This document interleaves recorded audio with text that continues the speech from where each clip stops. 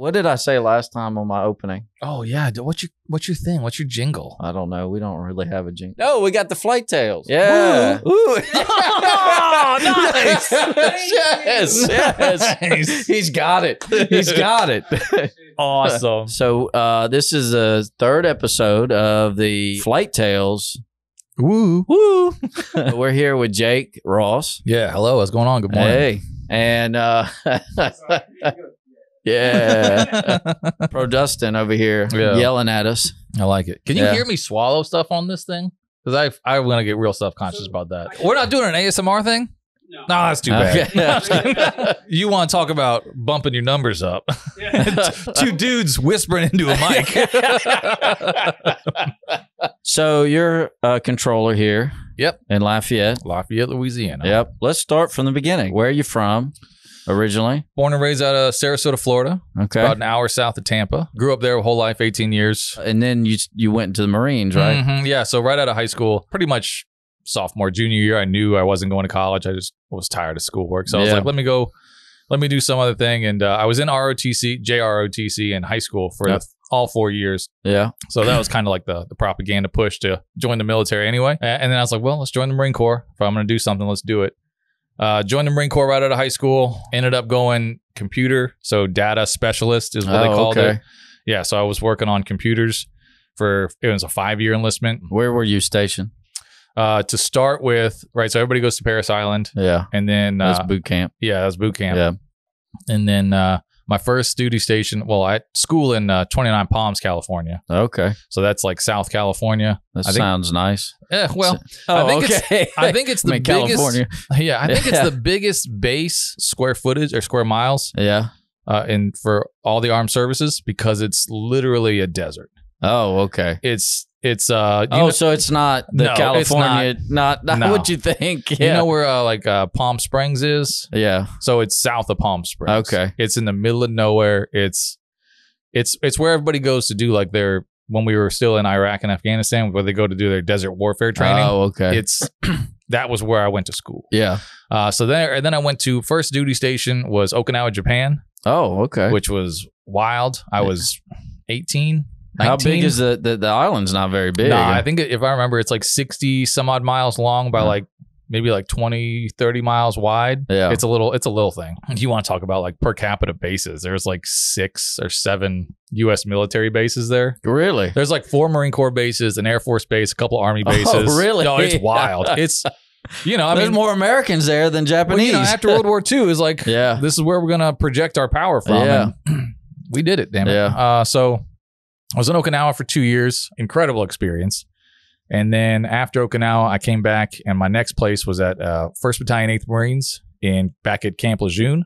Okay. So just north of Parris Island. So back on the East Coast there. That was really interesting because being attached to an infantry battalion as a data Marine was kind of wild. A lot of really good dudes there. A lot of really gave me appreciation for the infantry and what all they did, because they'd be out there breaking down weapons and flipping tires and on their weekends really just getting smoked, and I'm up in the balcony drinking a beer man, that's watching them, man, that looks like hard work. Yeah. Good thing I know how to type. That's right. But no, really good dudes. I met a lot of really good guys, and the comm platoon I was with, really great guys that we all the radio guys got tasked out to them. I got to help out a little bit, but mainly I was customer support for them. Yeah. So I did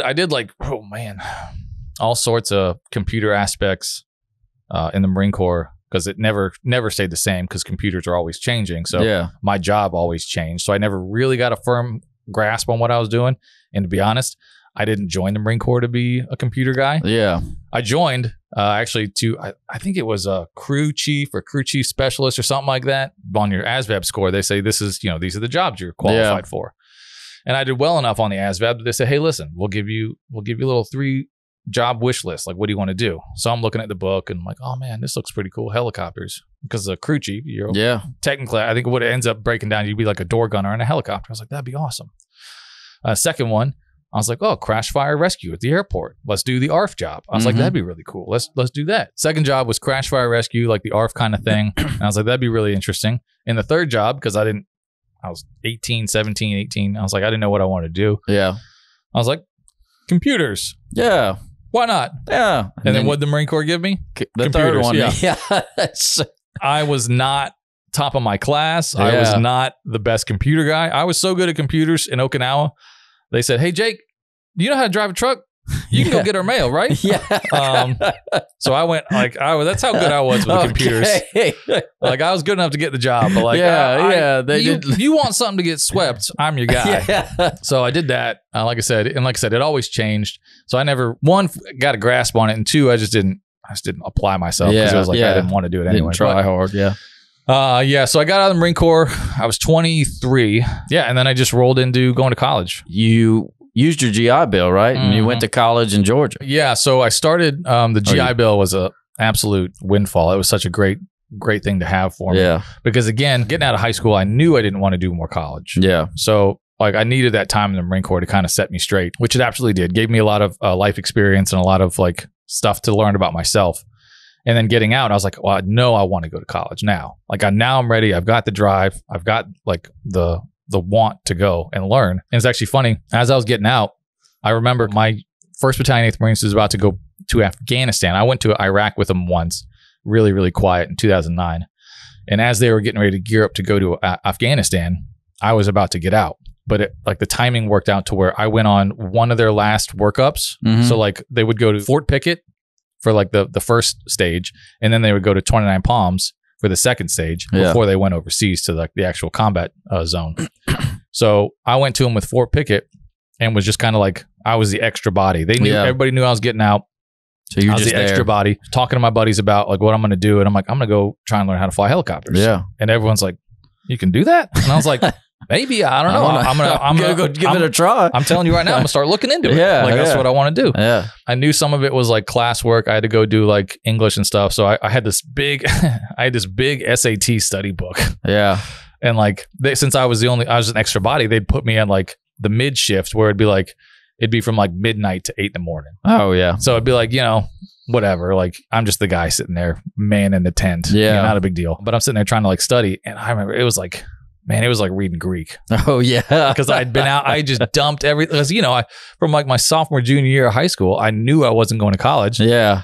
So you didn't really pay attention. I had 2 PE classes my senior year. Yeah. You weren't trying hard. No, I was not. But yeah, so I'm sitting there studying this big SAT book. I can't make heads or tails of it because I'm just lost. Yeah. It was funny because this new lieutenant comes in and he's like, what are you doing that for? And I was like, I kind of explained the plan to him. I'm like, yeah, I'm doing this, sir. I'm trying to go to college, maybe become a helicopter pilot. And he's kind of laughed at me. Yeah. He's like, you're not doing that. And then my buddy, like one of my best friends now, I still talk to him. He gets up and it's like, you can't talk to him like you don't know anything about him. Get out of here. So it was really cool to actually like go to college. I actually got out, and since I didn't know anything, I decided it was best to go to a community college instead of wasting all that money on a real college. Just to get all the So it was actually cool because I got to move back home. I lived there for about a year. I'd say just under a year. Moved in with some buddies of mine. We got an apartment together. Great time. I went to a community college, got like caught back up with like math and English and all that stuff. And it was actually kind of crazy because I didn't know how to make the helicopter stuff work. But one of the first classes I took, I thought it'd be like an easy intro, like getting into college. Yeah. It was career explorations. Yeah. What is like, it's just like it's a first class for everybody. It's like, just figure out what you want to do with your life. Oh, okay. Really easy class, zero like workload. Yeah. But one of the final papers was like, she's like, hey, find out your dream job and then look into how to make it work. Like find out, like do a deep dive in all the steps, do all this kind of stuff. And I started writing this paper and I was like, okay, how would I use this? Because I was using my GI Bill to go to this community college. I was like, what flight schools would I use for the GI Bill? And that when I went through, you could start from 0 time. Oh, okay. Yeah. Yeah. Because now you got to have your private at least. And I could be wrong. They could reimburse you, I think. Yeah. But yeah, when I was going through, it was 0. You could have an inkling to want to go fly something and they'd pay for it. So it was really cool. But so I do this paper, and like as I'm like writing this paper and like getting all my stuff together, I start going, oh, damn, this might work. Yeah. It was kind of like an awe-inspiring moment for me where I was like, I can actually do this. Like this is what I was talking about. Yeah. So I found all the information. I looked up a bunch of different flight schools. They had to be accredited. They had to be, there were a lot of specifications to it, but one of them was the accreditation. And I was like, okay. So I found one in Georgia because I had family in Georgia. I got family in North Georgia, so my dad's side. So I was like, that's not too far from them. I get to go see them a little bit. It's not too far from Florida. It's, I think it's like from where it was like maybe like an 8-hour drive. Oh, that's home. Not bad. So it was like, and it's all down 75 south. So it's just one straight shot. Yeah. So I was like, okay, this could work out. So I put the application in, did my time at the community college, got my credits up to where it's like, then I could start taking like algebra again. Yeah. Pass the class. Yeah, for real. And then I went to this, when I went to, at the time it was Middle Georgia College. Okay. And I think for how long I was there, they went through several iterations because they kept getting combined up with different campuses. And by the time we left, it was like Middle Georgia State University. Mm-hmm. So pretty cool college. Definitely a cool campus in the middle of nowhere to do aviation stuff because they did all of it. But is it like on the border from Alabama and Georgia? Or? No, it's actually so Macon is about, I want to say it's like an hour and a half south of Atlanta. Okay. And then Eastman, where this college, where the aviation school was, is probably like 45 minutes south of Macon. Okay. And it's in the middle of nowhere. Eastman, Georgia, great little town. I spent probably 4 or 5 years there. Yeah. I worked a couple jobs there. So I knew a bunch of people in that town. The only reason it's still there is because of the college. Oh, okay. There's nothing else to hold it there. I'm talking like one stoplight. Oh, really? Small Georgia town. Wow. They might have had 2 stoplights. Yeah. But it's really small. But yeah, so it was really cool because they had, I think there was an 8,000 foot runway. They had their own. They had their own. Nice airport then. If it, I mean, to have for middle of nowhere, have an 8,000 foot runway. Yeah, and they had a contract tower there. Yeah, and in the school, so they had the hangar and the buildings in the school. In the schoolhouse, they taught obviously fixed wing and helicopter flight instruction. They taught the CTI program for air traffic. Okay, and then they taught, I think it's the 2 different specialties for mechanic, AMP, and I don't know. They like taught everything. They did structural and engine and maintenance. Wow, so they did all that. And what was really cool about it was obviously it was like, if you go through the flight side, you have a chance to apply to be a flight instructor. Yeah. If you go through the maintenance side, you have a chance to get hired on with their maintenance department. They had a maintenance department at one end of the thing. They had the T hangars at the other end. And it was like every time you did a 100-hour, you just taxi it down to the end of the thing. Oh, that's nice. They tinker on it and bring it right back. Yeah. It was such a great program. I think the cost of it was like kept down because of all that. Yeah. And it was really, really competitive. They had a ton of students. They just kept buying new planes and new aircraft and stuff, which was really great. Yeah. So it was a great program. And now, again, since they've gotten combined up with all these different schools, I think they've got another flight program in out of Macon now. Now they're more of a state-run organization. So they're getting to be a bigger and bigger school in Georgia. So it's really cool. It was a great experience. So you went there to do helicopter training. You went through private instrument commercial, got your CFI, right? Did you instruct for a little while? I did, yeah. So it was really an interesting experience. Going through flight training really taught me that I can learn anything as long as I just bang my head against the wall long enough. Yeah. I'm telling you. Long enough, and then you got it. It's going to sink in. Yeah. Because there were some days where it was like, I didn't know what I was doing. Yeah. I'd walk away and be like, what was that? I just spent an hour like, what? I didn't do anything. I didn't learn anything. I just went like regress. And 23, 24 at the time, I'm like, what am I doing right now? Yeah. Still going to school. So you still have your ground school and all that stuff. But it was like the flight portion of it was really, and it happened several times, right? At like the private stage, like learn how to hover was really hard.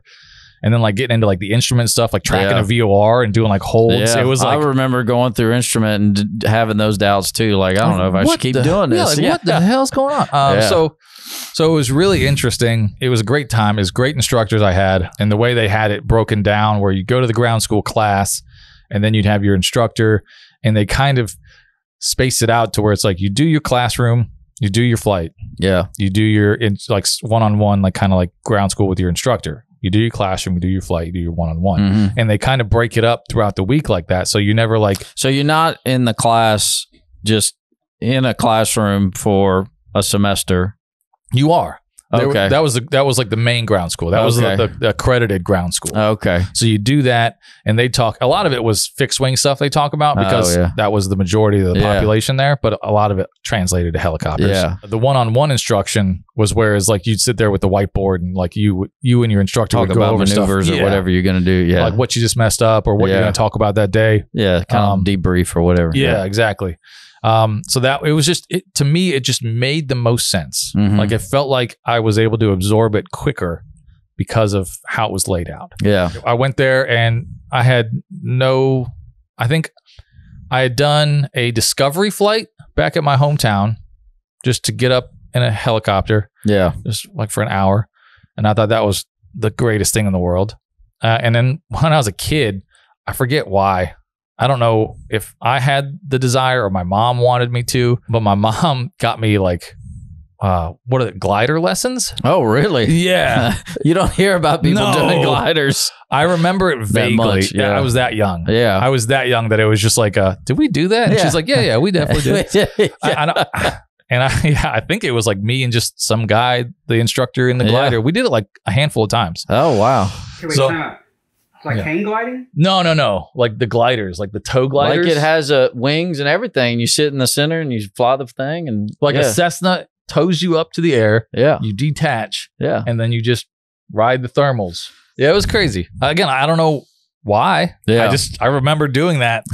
I wish I got a shirt from it and I wish I still had that shirt. I don't know where it is. But yeah I don't know what I was talking about. But you're talking about training, going through helicopter training. And so, you're saying how you did a glider. Yeah. Oh, so I had like zero time pretty much. I mean, I don't really count any of that stuff. The discovery flight was fun, but I was just like a kid in a candy shop. So I was just, oh man. Yeah. So anybody in your family fly or any of that? No. Okay. So you just decided I wanted to. Yeah. Again, I couldn't tell you where it came from, but it was just like, I want to do this. Yeah. So getting to Middle Georgia, it was even the hard days, it was still really, really fun. Yeah. Because like my favorite part of being an instructor, because I became an instructor later on, was teaching people how to hover. Yeah. Because it's so fundamental and like rudimentary to flying helicopters that it's like the hardest thing. It's like learning to walk. Yeah. I've always heard it described like trying to stand on a basketball. Yeah. And it's one of those things where it's like you're using all four limbs to control like the helicopter. Yeah. And it blows people's minds until they get it and they go, oh, it all clicks. And it's so cool being like teaching somebody that and be like, you got it. And like, just kind of like hands off and letting them do it. It's really cool. I've heard people describe it as, most people are moving the controls so much when they're first trying to learn how to hover. And then like, it's a the lot instructor will take it and it'll just be barely move it. Yeah. Yeah. So I started private with zero time, really had a great instructor. I had like I said, the school system was great. And we were flying little Schweizer 300s, which are they're just a ton of fun. They're so much fun little helicopters. We used to have some around here, didn't they? The Bristow Academy? Maybe. I don't know. Yeah. That might have been before my time. Okay. Before you got here? Mm-hmm. Yeah. But yeah, I went private, instrument, commercial, CFI, CFII, and then after that, I started working on the fixed wing transition. So I think I got private and commercial fixed wing add-ons. Okay. And I don't know if I was working on my instrument or not. I know I got like 2 or 3 hours in like a twin, like a Seminole. Oh, okay. But it was like enough to like barely. You never got your add-on multi-engine. Yeah, not even close. Yeah. Like once we started getting into the nitty-gritty of it, I was like, oh, this is a lot to learn about. Talking about opposing forces and stuff. Oh my God. Like I said, I was there for, I think I left in 2016. Okay. And I think I got there at like 2011, 2012. So I was there for a while. So even when you were doing the fixed wing, where you were instructing helicopters at the same time while you were learning fixed wing stuff? So pretty much right after CFII is when I got hired on. The way the school worked, it wasn't like a rule, but it was like unwritten kind of thing. Yeah. Where it was, you get hired on with the flight side and you get about a year to get as much time as you can get, to get as much sign-offs, to get as much experience. And then it's like, we got to make room for the next guy. Yeah. Especially for the helicopter department. We had 3 helicopters at the time. And when I was there, they bought the R-44. So they had a Robinson as well. Yeah. So 3 Schweizers in the Robinson. And it was like, there was 4, I think, instructors. Oh, okay. And then we had probably 10 to 15 students at various stages. You might have like 2 or 3 guys that are in the commercial side. I remember we had like, not auditions, but interviews. Yeah. To be like, hey, give us a flight plan, give us a CFI lesson. Yeah. Let's go talk about it. Let's see what your experience is. And we'd interview this person, and we knew them all because they were right behind us in the schoolhouse. Yeah. And we were trying to get the best. Yeah, because you know there's so few slots. You don't want somebody who's not going to take it seriously. Yeah. You want good instructors. So it was just, there were so many people vying for that job that it was like, oh man. So it was like, after a year, see you later, have a good one. Yeah. We're going to hire somebody else. That's pretty much how it went. But in that year, that's when I started doing like the fixed wing add-on. Fixed wing stuff, yeah. Because I still, the way the GI Bill worked was crazy. I mean, that seems like a lot. That's a lot of money to go from. It's just a helicopter by itself. Like it's a lot of money by itself. Like the Schweizer, I think, was the same rate as the Seminole. Oh, really? Yeah. And the Seminole was cheap for what they were doing it for. But it was still twice the pay of a Piper, Warrior. Yeah. So it was expensive, but if I didn't have the GI Bill, I don't know what I'd be doing today. Yeah. So after that, you got a job and didn't you moved back to Florida, didn't you?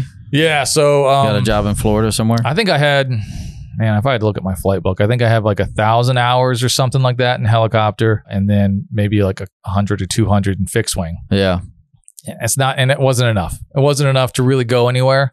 I knew some guys that they switched from helicopter to fixed wing. And then honestly, we were talking about earlier, fixed wing to the air traffic side. Oh, because of the time requirements that the regionals had. Yeah. They were just too stringent. Yeah. So a lot of the guys left that way. But for the helicopter stuff, it was just hard to find work with 1,000 hours. And, I always thought it was kind of goofy. I mean, it seems like a lot really at the airline, 1,500, you need 1,500 to be in an airline. I was just shy of that. So I couldn't go airline side. And I really had no desire to be an airline pilot. But it always seemed kind of goofy to me that like the newest CFI, the newest pilots were the CFIs. Like I get the need for it. I understand like the transition, but it was always like, I don't know what I'm doing. Yeah, I'm going to teach you what to do.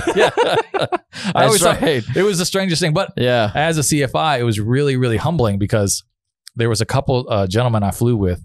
There's a guy that had his own flight school out of North Georgia, and he just wanted to come down to get his instrument rated. Yeah. And I'm instrument rated. Yeah. Let's get you. He had Schweizers, so he had his own flight school with Schweizers. He just wanted his instrument rated. Yeah. And I'm sitting there. This guy could fly circles around me. Yeah. And I'm like, yeah, you're doing good. Good job. Good job, sir. Yeah.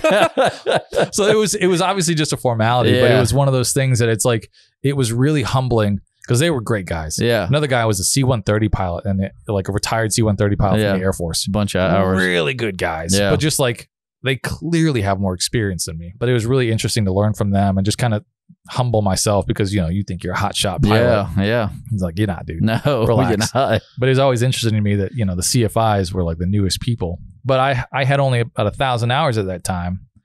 And I'd signed off 10 people within that year. So I felt really accomplished. Some of them were the old time guys. Some of them were zero to heroes. So started from nothing. Yeah. So I felt really good about that. It was just not enough time to really do anything that I wanted to do, which is kind of a letdown because, the main job opportunities were tours out of like Orlando. Oh, yeah. Which are a nightmare. Yeah. I would never, I don't think I could ever in good conscience tell somebody to go do that as a job. I hear those guys up in, like by Gulf Shores and stuff. They were going up and down the beach and doing tours like that. Any tourist trap town, you're going to have those helicopter operations. Yeah. Personally, I'd steer clear of them. Yeah. I wouldn't go to them. Sure as hell don't want to fly with them. Yeah. But yeah, so and then it was that or like seasonal work in like Alaska. Oh, okay. And at this point, that sounds fun actually, but it does. But at this point, I was with my now wife. We met in college, so it was like I didn't really want to leave her to go do like 6 months in Alaska to chase a dream that I think I still got buddies that still chase seasonal work. Oh, really? Still flying. And it's like, that seems brutal. Yeah, that seems like not a good lifestyle, really, to just to each be their jumping own, around. Yeah, that's not for me. And like I said, the tour stuff, I just I knew that was a way to get quick flight time, but again, no thanks. Yeah. So I was really struggling to find a job. And it was kind of alarming because that year time frame was coming up quick, and I was like, I don't know what I'm gonna do. Yeah. And luckily, during that time, I was able to get my bachelor's, so I knocked school out. I was done with. I'm never gonna go back to school. I'm done with that. Yeah, so I got that knocked out, but it was like, what am I gonna do for work? Yeah. So I ended up finding this place, this job, actually back in my hometown, which is kind of wild. Yeah. Because again, I didn't ever think I was gonna move back home. Just because it seems like impossible. Yeah. So I'm going like, what was it? I can't remember one of the websites, like AV Jobs or something like that. There was a job listing website, and Sarasota, Florida popped up, and I was like, oh man. So I applied for it. It was operations manager is what it was for. So it wasn't flight, and I was kind of bummed about that. But I was like, it's just a job. Let me get in there, start getting into the different aviation side of it. And I went down there, got hired. I worked there for, again, probably about 9 months. So not long, under a year again. My wife, now we both moved down there. So it was great for us both. That job was not the best. Yeah. Operations manager, I did a lot of like bookkeeping for him. The guy who ran the company, he wanted to start doing like long line operations, where they have the sling underneath the helicopter. Oh, okay, yeah. And that's like you carry and stuff? Yeah, okay. That's a whole special certificate. Yeah. You got to get like rated for and checked out in. Like the FSDO's got to come out and do all this stuff. He didn't even have like a manual to follow. Oh, really? So I'm going down there and he's like, yeah, make this manual for me. I go, all right. So I just pieced together page. I put together like 3 different manuals and then like made it specific towards us. Yeah. Delete. And then we took it to the FSDO and sat down with the FSDO, the owner and the FSDO guy. And the guy reads it over and goes, man, this is really good. And the whole time I'm going, are you kidding me? Yeah. I made that. Yeah. That's not good. So we're doing that.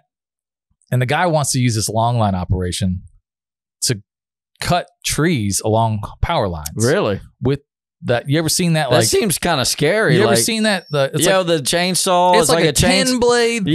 Yeah, that's right. what he wants to do with it. Really?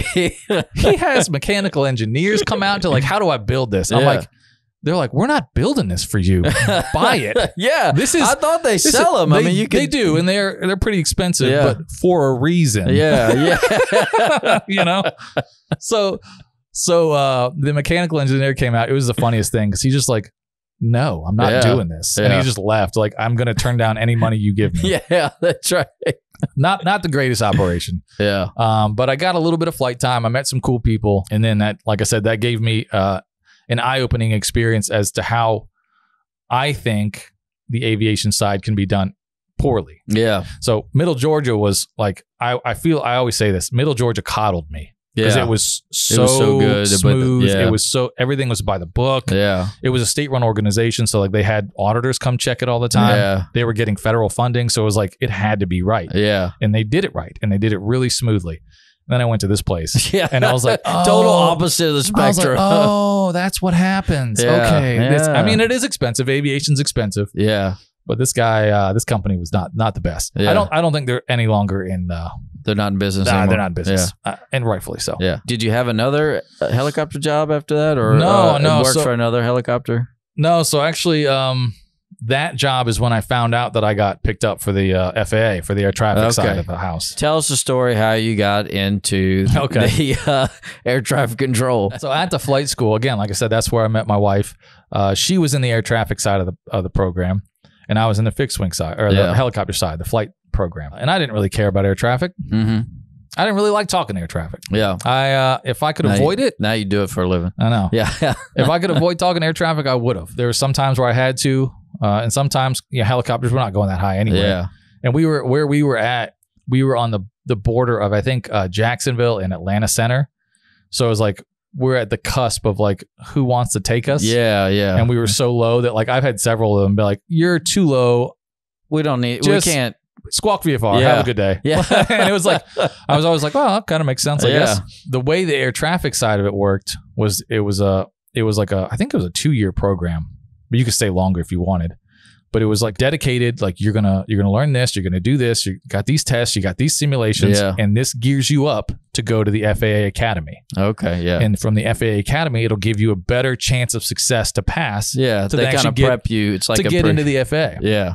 because the academy is a pass-fail kind of thing. Okay. So it was actually just like a long prep school for the academy. And it was a pretty smart, in my opinion, a pretty smart feeder route for the FAA. For some reason, like right as she was about to graduate, they switched the rules up and they started doing, I think it was a BioQ. It was a biographical questionnaire. Okay. Oh, a test. Yeah. Okay. It was like a 300 question test. Yeah. 300 question test. That was like, if the sun rises on the east side of the moon, how many apples do you have? And it was just like, what? Yeah, no. And it was questions like that where you're like, what is the answer here? Yeah, that's right. So you would do, and they would ask that same question like 4 different ways. Yeah. So then by the time you got done, fail. And you're like, where did I fail? Yeah, what did I get wrong? Yeah. And there's been a couple tests like that in the FAA where it's just like, the FAA tries to trick you. Have you ever seen ghosts? Yeah. What's the right answer? I don't know. I know, but like, is yes the right answer? So it's stuff like that so the biographical thing came out and it no, you're good. Bro Dustin is over here. Multiple choice or written? These are multiple choice. Yeah. Have you ever seen a ghost? A, B, C, or D? And then it's like, if you have seen a ghost, what did it look like? Like it was like the next question, 100 questions. Yeah. How? Yeah, very likely. Not likely at all. Yeah. But no. So the biographical questionnaire came out, and it really it tanked a lot of people taking it because it was just such a crazy, out there. And I don't know. The FAA is always trying new things. They're always trying to like really hone in how they hire people to get the best candidates. Yeah. And I don't know if that was a hit or a miss, but it tanked a lot of people's chances. And what it did with that biographical questionnaire is it changed it from the CTI programs being a feeder program to now it was like the CTI program didn't matter. Oh, okay. It didn't matter at all. Yeah. It was like this now it's a whole new, they called it, I think it was a pool 1 or pool 2, where it's like you submit your application and they break down your life experience and give you X amount of points for whatever you've done. Yeah. And then you're in pool 1, which is the best pool, or you're put in pool 2, which is we might call you. Yeah. So it really messed up a lot of people going through those programs, my wife's included. Yeah. What happened was I'm sitting there. I was at the desk at the flight instruction side of the house. We're just sitting there talking. And she's like, man, this thing's really tough. Do you mind taking the BioQ for me? Or not for me, but like, would you mind taking the BioQ first and then kind of like tell me what it looks like? Yeah. So I would do it and I'd be like, yeah, they talk about apples on the moon and stuff like that. And she's like, what? And I'm like, I don't know. And you didn't even care if you pass or fail. No, you I'm just clicking away. I'm like, I've been trying to do it, but like, whatever, just giving her a leg up. Yeah. None of it works. It all is for nothing because I think it was like 2 years or a year. It's 2 tests, I know for sure, but it was a while where it's like the BioQ was the only like barrier to entry. And then they started doing this other questionnaire that was easier to get into because it made a little bit more sense. And the same thing where she's like, hey, would you mind taking it first and just kind of give me a leg up? And I said, sure. So I took it and then I got an acceptance letter. Oh. Yeah. She was not too happy about that, huh? It was mixed. It was mixed emotions. Yeah. She was happy for me. Yeah. But a little upset that she didn't get it. Yeah. And rightfully so. She went to the program. Yeah. I think part of it too was, I think I was like 28 or 29 at the time. 30 was the cutoff. Yeah. So I think it was another like, this guy's a veteran. He's got pilot experience. Yada, yada. He's got a bachelor's degree. He's 30. Yeah. He's getting up to be on the 30 cutoff. Let's give him a shot. Yeah. And I think, so I think that's kind of a combination of what it was because those were some of the point systems that they based it off of. So then, I got, they called it a TOL, a tentative offer letter. I got that when I was at the Florida job. Oh, okay. So there's several steps in between. So it took a while to, it took a long time. Because there were several steps in between where it's like you do these tests for the FAA. Yeah. You get like, I think back then it was like a green check mark. It was either a green check mark or a red X. Yeah. It's like you passed or not. Yeah. So I passed and then it was like radio silence. You don't know what there's no score. There's no score. No, it's just, okay. Yeah. Yeah, it's just way to go. Yeah, you did it. You named how many apples were. Exactly. Yeah. So then, so I didn't think much of it. Whereas like, oh, okay, I got to take this job down to Florida. We moved down to Florida, and I remember sitting at that office at that Sarasota job, and I was just like, Now you're wishing you were a driver control. Well, no, I was sitting there and I was like, man, I got to get out of this job. Yeah. Like, this is not, something bad's going to happen and I don't want to be associated with it because this is not a great place. As I'm sitting there thinking about it, bling, my little email pops. That's crazy. It's the TOL saying, hey, you got accepted. It's like fate.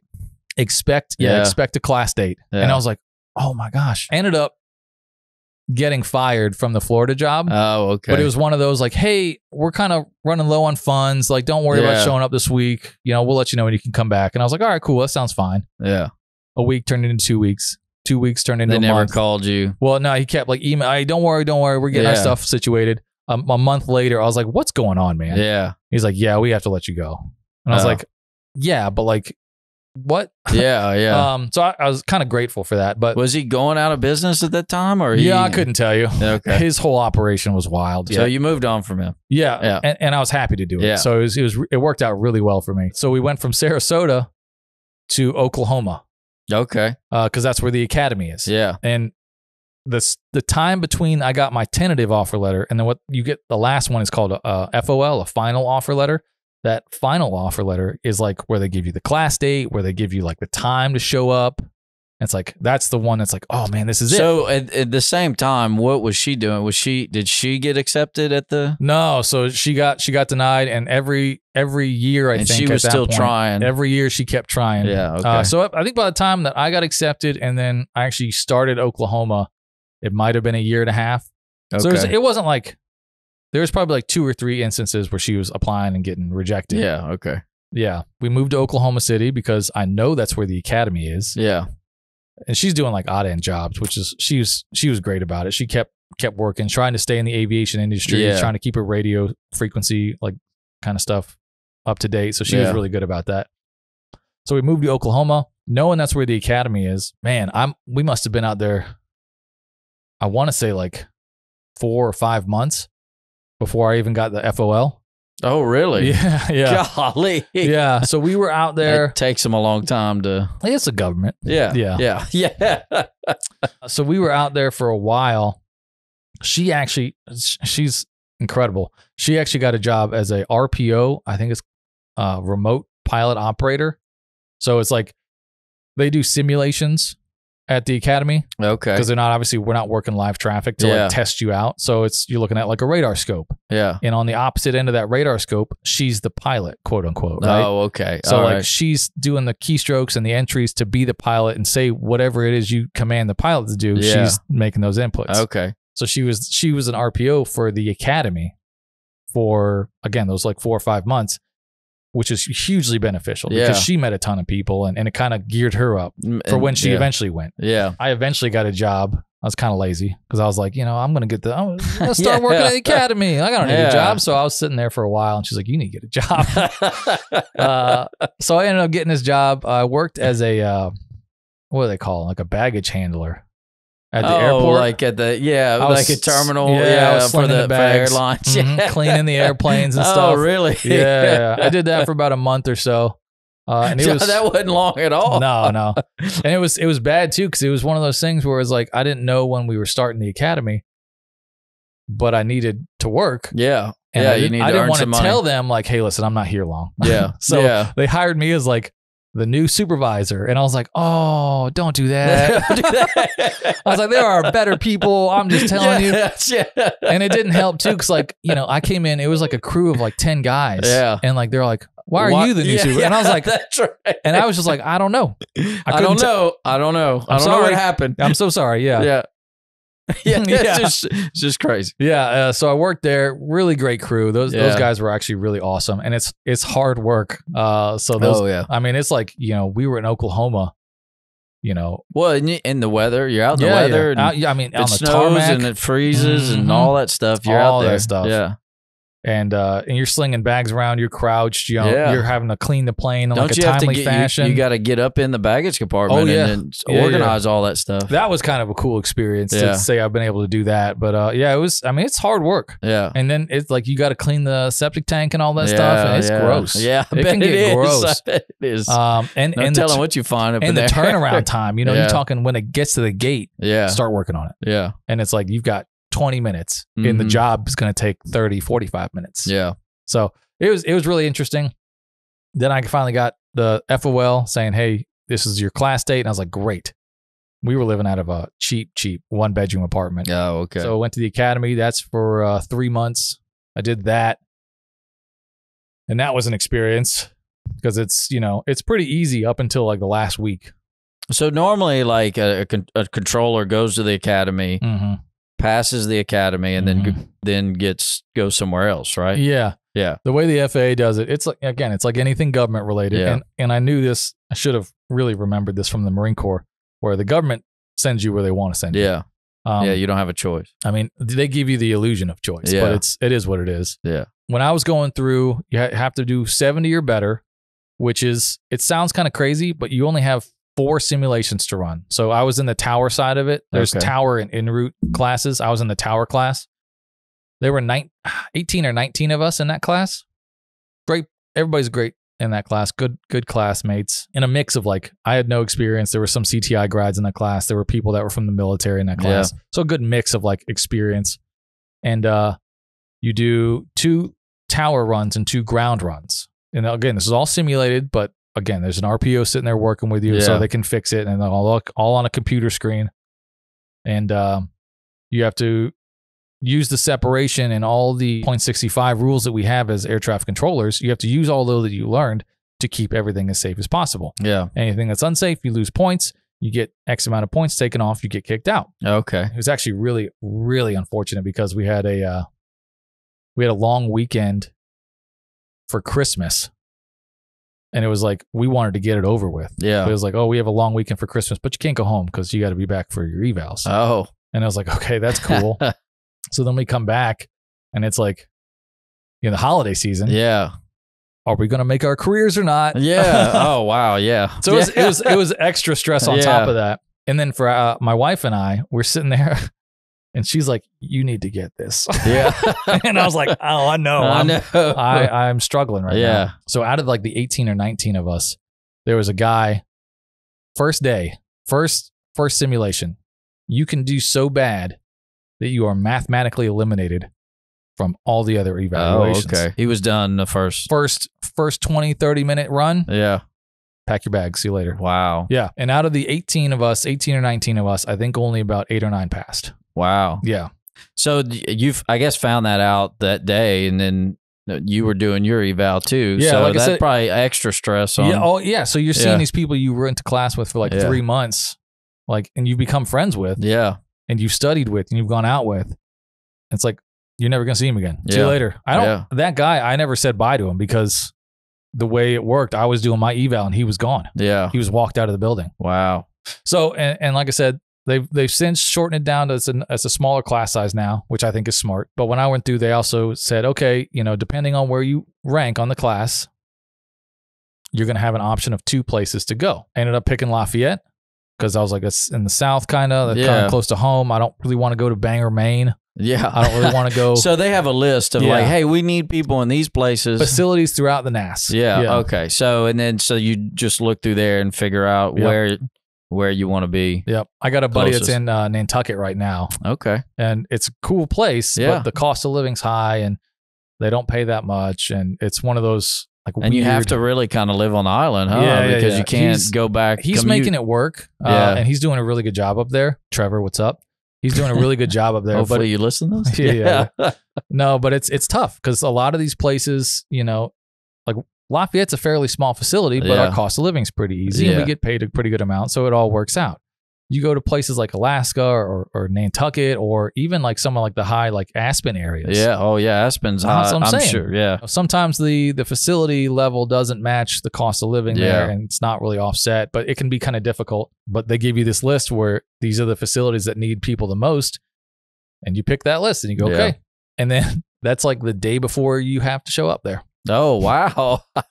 They can give you a little bit of a well, like what about moving? I mean, it's called change of station. They give you a little bit of change of station, but it's like it's one of those like you gonna show up to work? What are you doing? Come on. Now. Yeah. So it was actually funny. We actually we celebrated New Year's Day 2018 in Shreveport at the Golden Nugget. Oh, really? Driving down to Lafayette, Louisiana. There you go. With our U-Haul of like our life attached to it. Yeah. It was wild. It was a wild experience. So Lafayette, you just picked it because it was in the South, not... Yeah. What was your other options? Do you remember? Like I said, there was Nantucket on there. There was Lafayette, and I can't remember some of the other places. Was it like the military where you have to list like 3 or whatever? No. Oh, okay. Like I said, it was the way they did the list was like, okay, so we had 9. Let's say we had 9 people pass. Yeah. They gave us a list of 18 facilities. Okay. 2 per person. Yeah. And then if you were number 1 in that class, you got to pick first. Okay. So then if you're number 2, 3, 4, I had my last run at the academy. I was feeling really good about myself because I was sitting at like 80, 90, something like that. I was sitting really good. I was like, man, I feel pretty good about it. I went in there kind of cocky. And then 1 or 2 things went wrong. And it was just like, I came out of the class going, I need to do this math. I need to crunch these numbers real quick. Did I make it? Yeah. And then I ended up being second from the bottom. And I was just relieved that I made it. But because I was second from the bottom, I had like, I think a choice of like all the other ones that everybody had passed up, like California. I'm not going to go to California. Yeah. Like I don't want to do that. Yeah. Like there's just places I didn't want to go or live at. And it was like Lafayette, let's try it. I've never visited Louisiana, but I know the South. Yeah. Didn't know anything about Cajun or Creole culture. So that was kind of cool. This is a great place to be. Yeah. This is a cool place to start. Yeah. It worked out really well, but it was one of those things where it's like, I was bottom of the list and, it was like, okay, we're going Lafayette. How long have you been here? About 6 years. Okay. Yeah. That's 2018 is when you came? Yeah. Okay. It was actually kind of interesting too, because like you get here and you have to, so you go through the academy, 3 months of the academy, and you're learning all this air traffic stuff, and then you get to your facility, and then you just start training all over again. Okay. Yeah, because you got to learn the area too, huh? And and learn how to use the radar and all that. Well, so that's the thing too, is like we had y'all practiced up there, but we didn't have. So that was the academy was just terminal, so it was just ground and local. We call it the towers. Local. Yeah, local. So it's just ground and local, and then you get to Lafayette. It's an up down, so it's a tower and an approach control. So you have ground local, and then you have radar. Yeah. So we didn't get any experience in radar, so we have to learn it all here. And then the Lafayette-isms where it's like this is the specific airport. You know, this is the operations we do. This is kind of what it looks like, and what kind of traffic you usually get. And that you got to kind of get into that mind frame of relearning this stuff. So because you already have the foundation of like basic air traffic knowledge. Yeah. Now you have to apply it and keep learning. So here you are. Here we are. Yeah. In Lafayette. And you know, you start training here, and then you go on to become. We have OJTIs where it's on the job training instructors. Yeah. So you start training in Lafayette, and you get to a point where you become the trainer. Yeah. So that helps you. To me, my experience with being a CFI, that helps you learn more. Yeah. You know, you get checked out being a pilot, you might think you know everything, but then once you got to explain it to somebody, you realize I don't know what I'm talking about. Yeah, that's right. I have to look some stuff up here. Yeah. What is it? What does it say? Let's go see. That's right. So being an OJTI, at Lafayette really helps facilitate that extra learning and help you kind of pass that knowledge along and keep yourself not stagnant because the rules are always changing. Yeah. We're a training facility and it's a cool place to be. It's I got some good coworkers. It's a great town. It's a great facility. So yeah. And my wife works here now. Yeah. So y'all work at the same place. Mm-hmm. So yeah. So how do we usually end it? Well, how did I end it before? Woo. Woo. Flight Tales. Woo. If you've made it this far, you've listened to the entire episode. And for that, we would just like to say thank you, and we hope you enjoyed it. We would also like to thank Jake Ross for joining us today and sharing his story. If you have any questions about today's episode or suggestions for future episodes, just leave a comment or message us and we'll do our best to answer. If you'd like to check out some fun aviation videos, subscribe to our YouTube channel at Owens Flight Training. Or if you'd like to get more information on becoming a safe, knowledgeable, and confident pilot, just head over to our website, owensflighttraining.com.